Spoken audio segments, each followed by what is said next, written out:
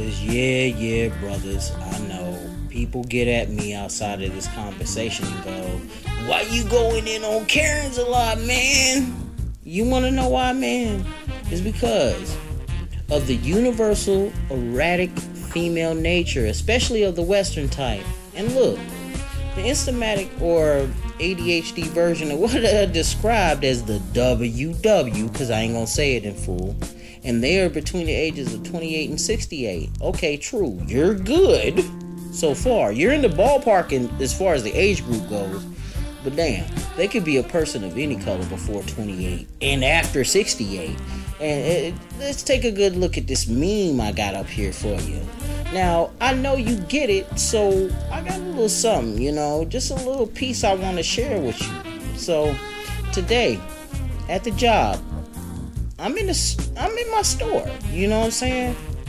And I get a lot of Karens. You hear me?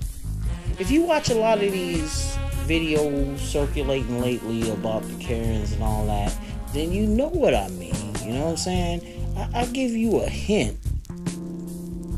Just a little hint in this description so that you got the picture. My title is usually the guy that they call when these Karens pipe off at the mouth. You know what it is, fam. Typical day, right? Regular ass truck day. Just doing my thing. 2 hours into the shift, and this Karen got at one of my associates, right? You gotta excuse the background noise, man. Kind of a little party around the holidays, you know what I'm saying? So, typical day. Regular truck day. Just doing my thing. 2 hours into this shit, this Karen got at one of my associates, and he was trying to complete a sales transaction. A sales transaction with a sale on it. You know what I'm saying? But this lady was trying to mix and match her way out of a sale that did not work. And she was being irrational to him. He was right for saying that he had to honor the sale. Painfully correct. The reason why I said painfully correct is because I wanted to side with him. But then again, in my role, I wanted to see what it would look like if I could de-escalate and defuse the ticking time bomb. That was her self-entitled ass. Okay? I wanted to see her full self-entitlement. The self-entitlement at full display. Now, this bitch was scrambling across the store, raising her voice, but at this time, I saw that she was trying to show me what the discount was, right? And at the moment I saw it, I knew it was a sham. Come on, man. It's cool, brothers. I get it. I wanted to drop the hammer right there. Right then and there on it. But then again, I wanted to see what it would look like if I de-escalated that whole situation. I wanted to see what would happen if I did that. So I told this bitch everything she wanted to hear and processed the discount. Blue pilled, right? Yeah, it's fucked up. Don't it make your red pill blue? It's cool, brothers. I get it.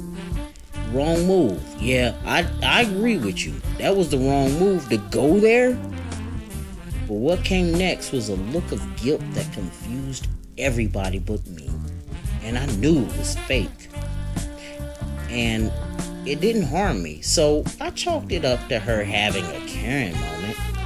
And I basically paid the bitch to get out my life. And I told my associate, she knew she fucked up. And she won't try it again. Because normally, I wouldn't let this slide. And I normally be the asshole in moments like this. But at worst, I took an L.